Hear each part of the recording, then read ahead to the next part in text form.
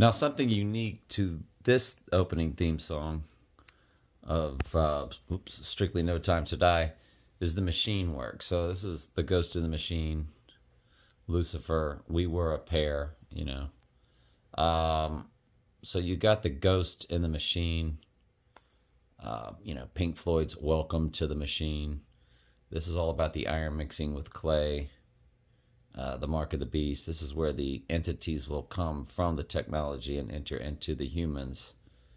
I basically believe, and I think that's what this machine theme stuff is all about there. What do you think?